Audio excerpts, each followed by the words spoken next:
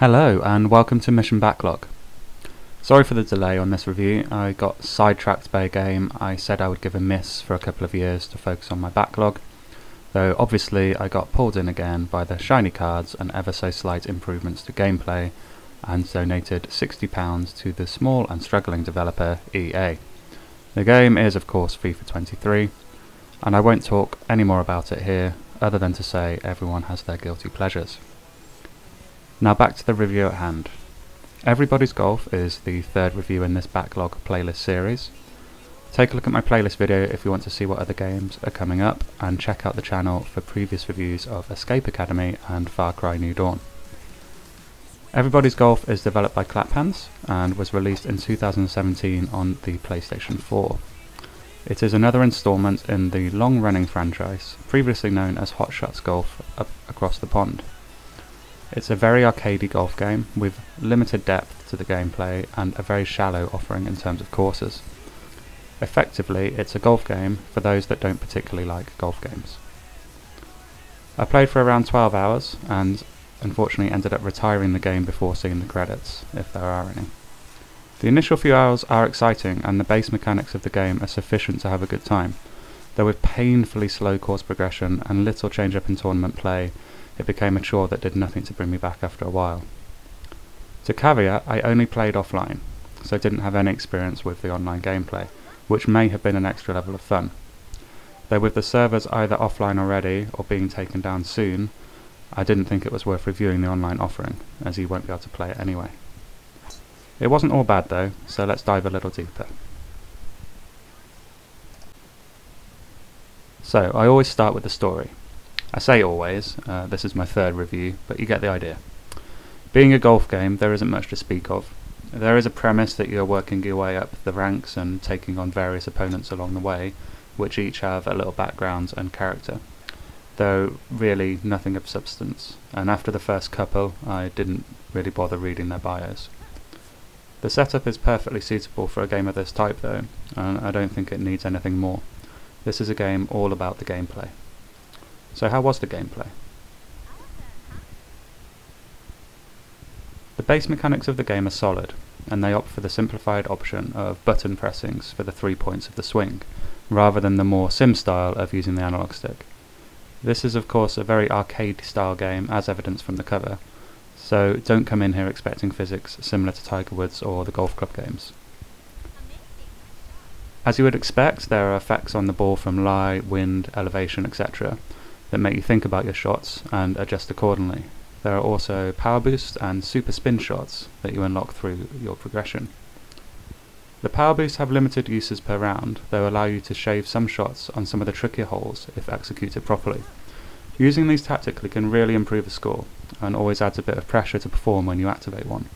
This all feels very nice, and hitting that perfect shot or sinking a long putt is always satisfying. On that note, I love how the tingle sound of the ball dropping in the hole comes through the controller.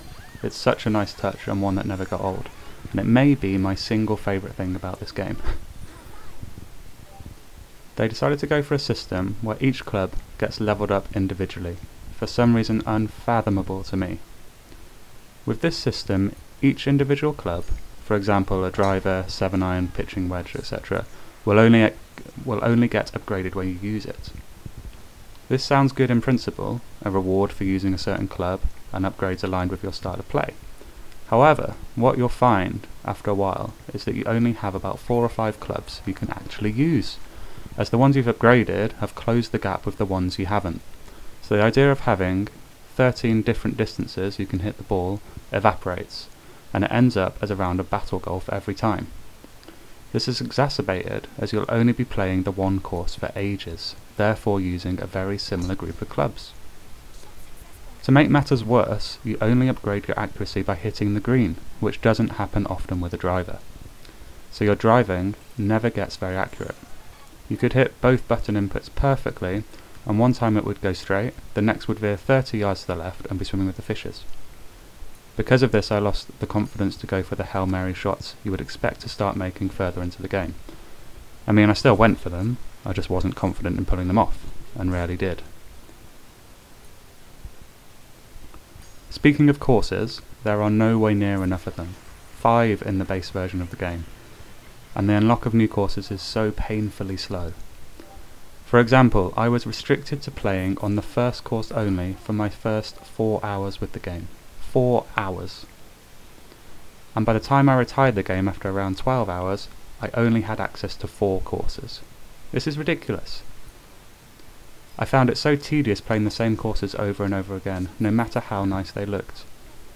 PGA Tour 2K21, the last golf game I played, had 39 base courses, all available to play immediately.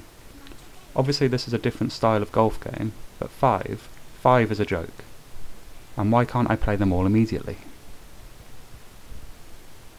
The courses themselves are well designed, and offer plenty of decisions on how to play each hole, though if I was to nitpick, which as you can tell I am a lot, I'd say why not be more creative? It's clearly a very arcade focused game, why not make the most of that and go a bit crazier? Huge drops, hitting across floating islands, playing around dinosaurs, in space. Why limit it to traditional course design? It seems like a huge missed opportunity to me. To unlock courses, you play through the single player campaign and challenge characters to one-on-one matches as you unlock them. Again, I feel there's just a huge missed opportunity here. The whole single player campaign just feels very bare bones. Why not have a league table across the tournament so you can develop rivalries and have some further depth to each tournament? Or have more extreme variations on game types with battle golf or team rules. The rivals you face are all on teams. Why not have your own team where you can recruit players and have tournaments, Ryder Cup style? I think this would be great and add a whole new level to the game. Right, now that rant's over, some more things I did like about the game include the side activities. You have a hub world you can run around in, where after you've unlocked them you can go fishing or race around in a golf course, all very good fun. The fishing game is very simple, though quite addictive as they often are, and there's an impressively long list of fish to catch. A nice touch is that you can freely roam around the golf courses, either on foot or in a buggy, as well as go fishing should you wish. I didn't find myself doing this much, though I imagine a lot of people would appreciate the option. I also think a strong selling point for many people would be the customization, which is varied and plentiful. You can design your character and unlock the outfits of the golfers you beat throughout the story, which is another incentive to progress through that character progression. There's also an in-game shop with clothing and accessories you can buy. As you can see your player at all times, it's nice to be able to change up how they look every once in a while, as well as giving them a crazy golf swing.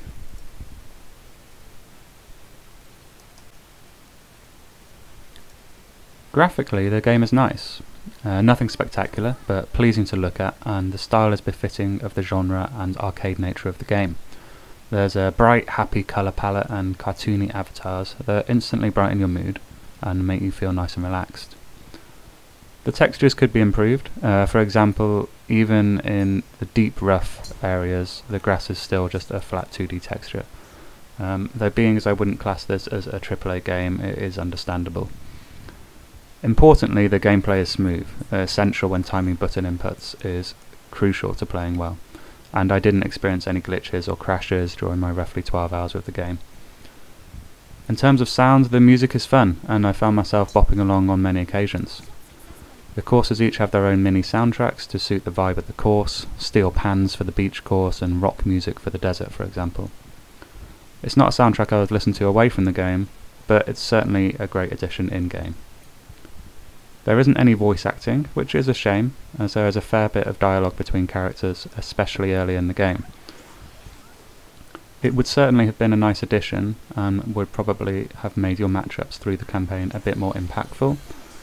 With a long-running franchise like this, I'm not sure why it was omitted, but oh well, it's not a game breaker. I've obviously come down pretty hard on some aspects of this game, and retired it before completing the main story, though I think it's quite acceptable to do that in this case, as there's no real story to speak of, it's just unlocking more courses effectively.